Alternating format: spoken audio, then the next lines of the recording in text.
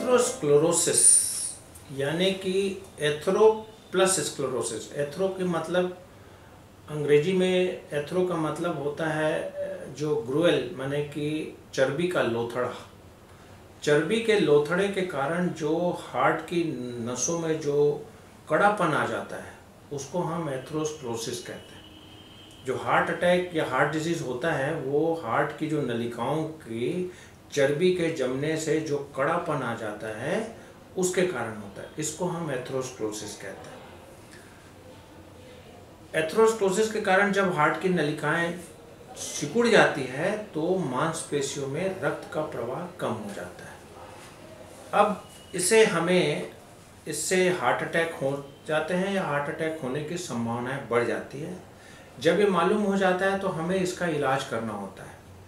जहाँ तक कि दवाइयों का प्रश्न है, दवाइयाँ इसके लक्षण को नियंत्रित कर सकती हैं, लेकिन कोई भी ऐसी दवाई नहीं है जो वो ये कोलेस्ट्रॉल जमा हुए हैं उसको वहाँ से घोल दे या डिज़ोल्व कर दे।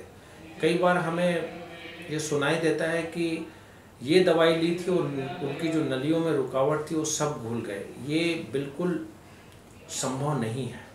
कोई ऐसी दवाई नहीं है कि जो कि इन चर्बियों की जो जमावड़ा है उसको घोल दे। तो उस स्थिति में उन मरीजों में जिनमें ये सब चर्बियां जमने के कारण जो हार्ट की नलिकाओं में रुकावट हो गई है उन्हें आगे इलाज की ज़रूरत पड़ती है। और इन हार्ट अटैक के मरीजों के इलाज के लिए मेनली दवाई के अलावा मुख्यतः दो तरीके हैं। तरीका नंबर 1 है एंजियोप्लास्टी, बलून एंजियोप्लास्टी, यानी कि उसमें हम इस नलिका के अंदर एक तार डाल के उस पर बलून चढ़ाते हैं और बलून फुलाने से ये जो नलिकाएं चौड़ी हो जाती है। वो क्यों हो जाती है? जैसे कि हमने चर्बी देखा, यदि आप अपने हाथ में बटर का एक पीस लें और उसको मसलने लगें तो बिल्कुल गल जाता है। वैसे ही हार्ट की जो नसों में जो उनकी दीवारों में चर्बियाँ जमी होती है और जैसे ही हम बलून को फुलाते हैं तो ये चर्बियाँ गल जाती है और वो नसें चौड़ा हो जाती है। अब एक बार चौड़े हो जाने के बाद चूँकि नलियों के दीवारों में मांसपेशियाँ होती हैं वो उसको जकड़ने का प्रयास करती हैं, तो एक बार बलून से चौड़ा कर देने के बाद कुछ दिनों में उसके फिर से सिकुड़ने की संभावना होती है। तो उसको रोकने के लिए हम उसमें स्प्लिंटिंग मतलब कि एक स्टेंट लगा देते हैं जो कि धातु का, मेटल का बना होता है। स्टेनलेस स्टील के जो ट्यूब्स बने होते हैं उसको हम उसके अंदर इंसर्ट कर देते हैं, यानी कि पहुंचा देते हैं। उसको कहते हैं स्टेंटिंग।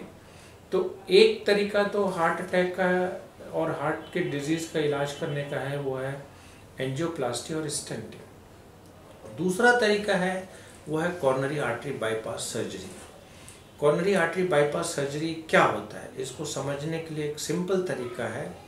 जैसे कि हमारे घर में पाइपलाइन है, जो बाहर से नल की जो पाइपलाइन आ रही है और उससे पानी का सप्लाई हो रहा है। अब मान लो वो बीच में कहीं वो नली चोक हो गई, उसमें जाम हो गया, वो रुकावट हो गई।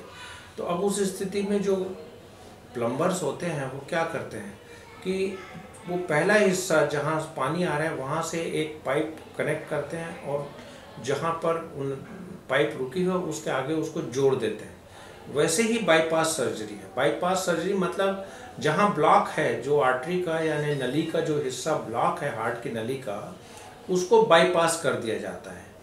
बाईपास के लिए नली कहाँ से आती है? अपने ही शरीर से, मरीज के ही शरीर से निकाला जाता है। जैसे कि भगवान ने हमें सीने में 2 आर्टरी दी हुई है, वो उन आर्टरीज यानी कि नलिकाओं का कोई खास काम नहीं है।